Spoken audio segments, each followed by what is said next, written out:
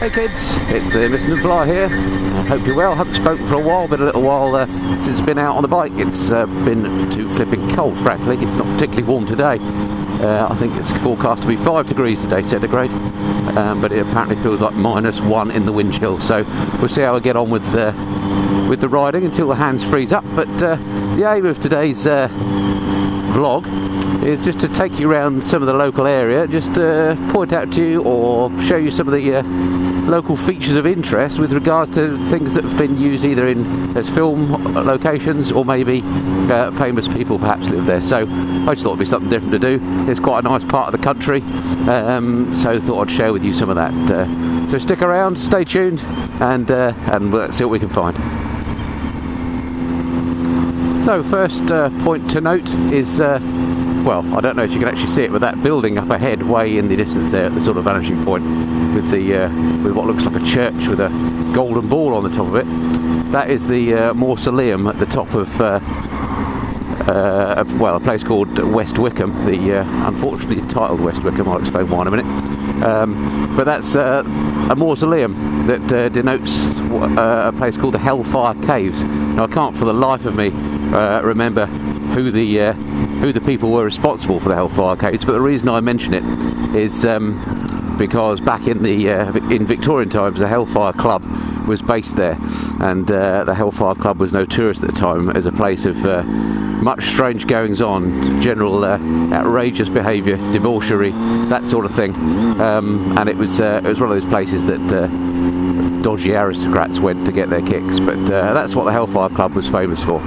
Anyway, I'll probably get home and find out actually who set it up, but I can't remember at the moment. But that building at the top there that you may be able to see now is the top of where the Hellfire Caves are. More on that in a moment. So here we go, as we come up to the roundabout now, you might get a better view of the mausoleum at the top of the hill there, the hill in which the Hellfire Caves are, the home of the former infamous Hellfire Club. And I said I was going to say why West Wickham is poorly named West Wickham, and that's well, simply by reason. West Wickham itself, as you'll see, if it wasn't for the scaffolding here and unsightly cladding on that building, is actually a rather splendid and charming little town just to the west of High Wycombe, and that's the reason why it's got why it's unfortunately named in my mind, because it's a lovely little place, but it has the word Wickham in its title, and for anybody that knows High Wycombe will know that it's not particularly a picturesque place. Not that it's terrible, but you know, it's better than Slough maybe. No offence to anyone who lives in Slough, but it's you know, not up there with I don't know, Marlow or somewhere. Anyway, so there we are. That's West Wickham. Don't know anybody famous that lived here, but worth mentioning because of the Hellfire Caves. You can see it on the sign there. Look, Hellfire Caves. More bikers out enjoying the sunshine and cold weather. Okay, not quite sure the next stop will be, but as soon as I get somewhere of interest, I shall let you know. Speak to you soon.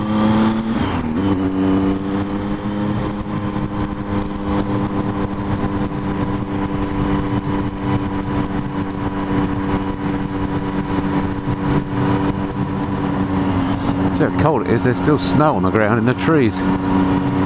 Absolutely perishing out here. Incredible. Last day of March. Never known it's so cold this time of year. Right, Ibstone. What's famous about Ibstone, you may wonder? Well, if you're a fan of the film Chitty Chitty Bang Bang, that's where this one comes in, because Ibstone is the place where the windmill from that very film is. So I don't know if you remember that Dick Van Dyke had a workshop where he built Chitty Bang Bang, and it was next to a windmill where he lived with his annoying couple of kids, and that windmill is actually just up here on the right, and I'll be riding by it in a moment. We might get a view of it in a second, in fact, when I come around the corner. There's quite a lot of film locations around here. I'll explain why in a minute. Wait, thank you.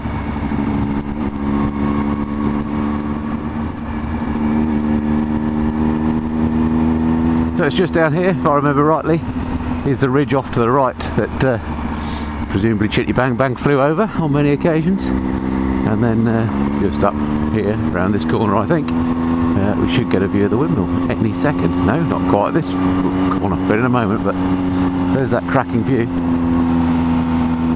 go down there in a minute because there's some more filming locations down there I want to show you. Ah, there we are. There's the windmill. See it just tucked in there? You'd never know, would you? Cobstone Mill it's called. And that's where Dick Van Dyke did his thing. Excellent. And who's not a fan of Chitty Bang Bang? What a great film. Okay, so that was the first location I wanted to show you. Stand by for another one in a moment.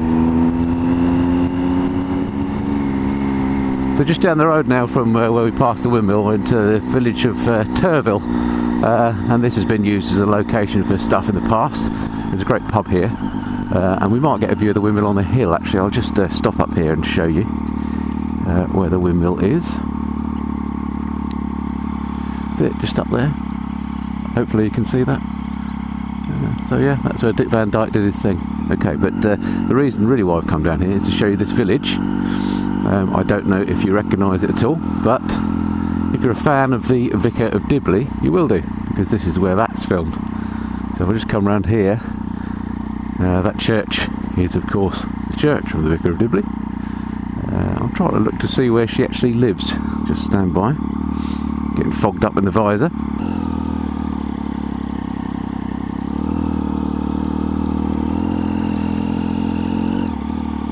So yeah, one of these cottages was used. It might be that one there.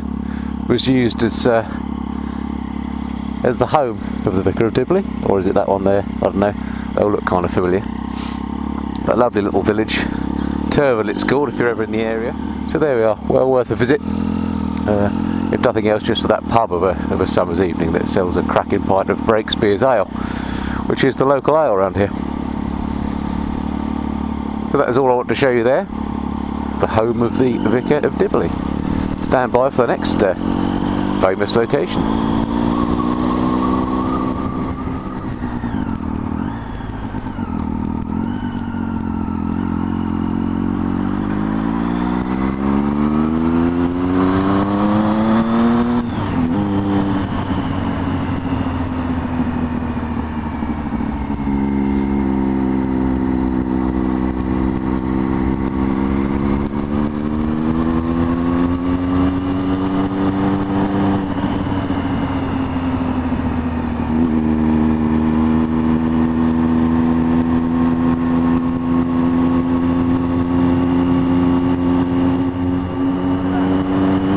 There's a lot of cyclists about today.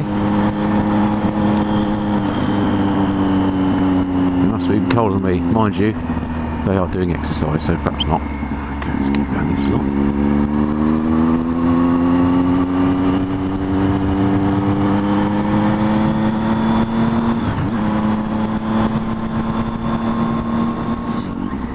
Okay, so here we are, just going up to the lovely little Buckinghamshire town of Marlow now. Great little place on the River Thames. Maybe not quite as posh as its maybe more famous Rother Henley, but nonetheless I like it a lot. So let's go and have a look. Got a bustling little town, even on a bank holiday weekend. Mind you, it is a Saturday.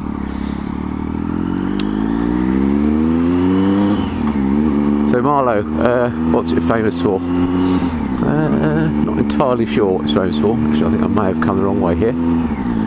But it's had lots of famous residents in its time. In the past, C.S. Eliot lived here, but then didn't he live everywhere? Also of Frankenstein fame, Mary Shelley. She was a famous Marlow resident. More recently, Robbie Williams. He's got a place here apparently, as has Jonathan Ross. So yeah, it's got some famous connections. I'm going to turn around because I've come the wrong way. In fact, I came out on a slightly different road to what I thought. So I'll turn around and show you the river. So yeah, here we are going the right way through Marlow now. As you can see, it's quite an oldie worldy town. It's been around for a while. In fact, it's got a connection, I can't remember exactly what it is, with William the Conqueror. I believe it was mentioned in dispatches associated with him, so that goes back a way. And also there's some debate as to whether Jane Seymour actually had a home here. there's a place called Seymour Hall in Marlow, and they think there's a link there. But I like Marlow the best about it. It's got some great pubs and bars. It's a lovely spot down by the river. Some nice walks and stuff. Really nice place. If you're ever in the area, well worth a visit. Not in this traffic though.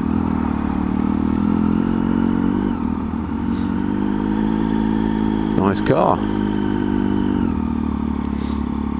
Wasn't wrong when I said it was busy, was I? Though this is probably the main street in Marlow, which is the one that leads up to the river, which is where lots of the good pubs are and restaurants, as well as some quite nice little designer shops and so on. Wow, Bananarama, Howard Jones, Midjeur. There's some names from the past. Get to the Cookham Festival, see that lot. A couple of traffic.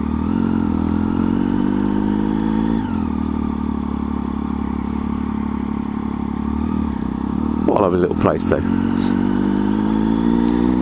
See why it's so popular. And very expensive, of course. Then isn't everywhere in this part of the country. Okay, so just coming up to the river now. A bridge, I should say, that goes over the river. What's this fella doing?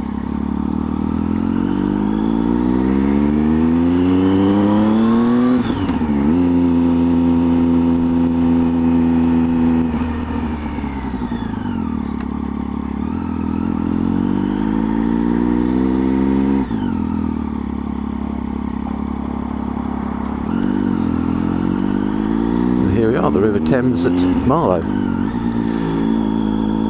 It's weir down there. Nice spot.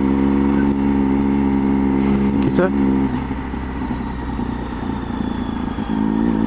Complete Angler on my left. Lovely hotel here. And a sign there to Bisham on the left, which is famous. Well, in fact, this is Bisham.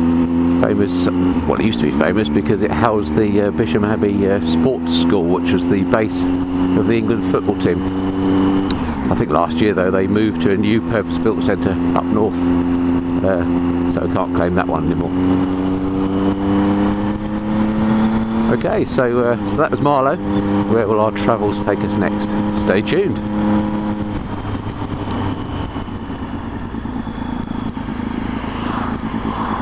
So here we are, next place. Super busy. Come up to it and very bumpy on these road markings, which I'm having to use because it's nightmare traffic. But anyway, we're coming up now to the splendid, I think technically we're in Oxfordshire now, town of Henley. Henley on Thames, of course. Again, a lovely place. Better in the summer. We're not quite there yet, but let's quickly show you that. As always, beat some traffic. They were stuck behind a tractor, that's why we got the traffic. Okay.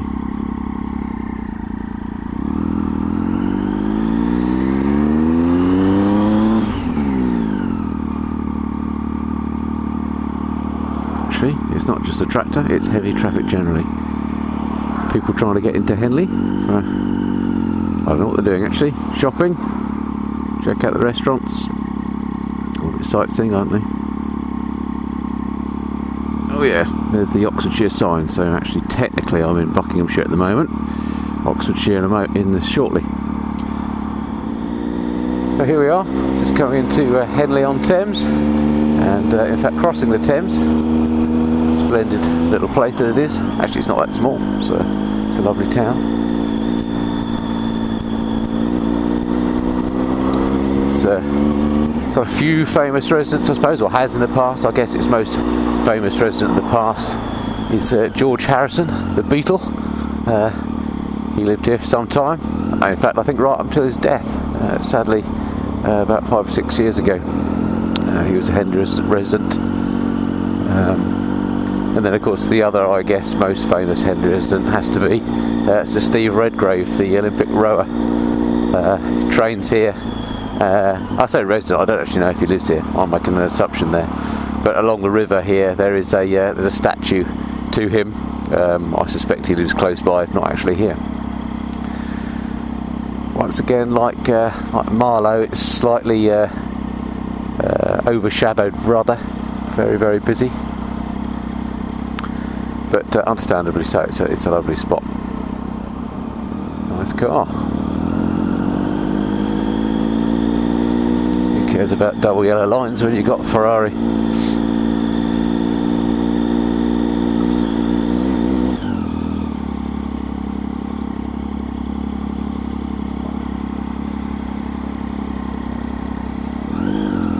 Yes, you can run, dear.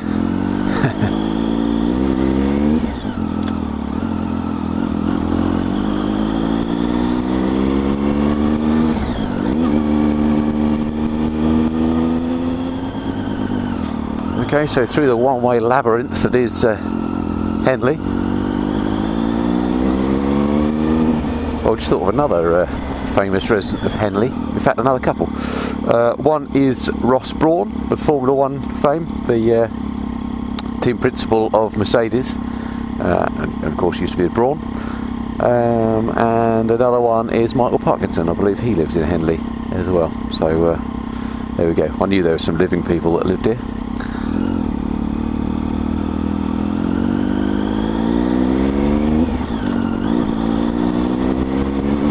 I've found my way out now. Again, I can see the river ahead.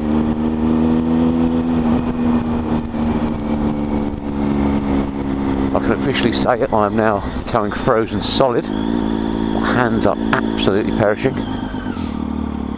So we're going to start heading my way home now, before I actually turn into an ice block. The river's looking extremely high today. Not much rowing activity going on.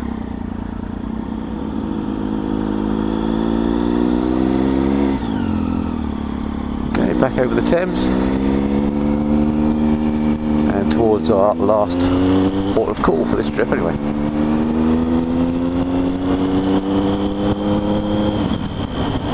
Nice Ducati, hello.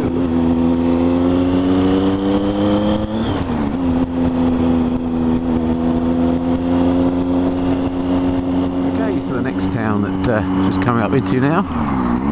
Another one which is quite nice. We've just travelled east from Henley, about, I don't know, 10 miles I suppose, and just coming into Maidenhead now, which is the last of the sort of pleasant Thames towns, if you like, before you start to hit the build up as you get towards London.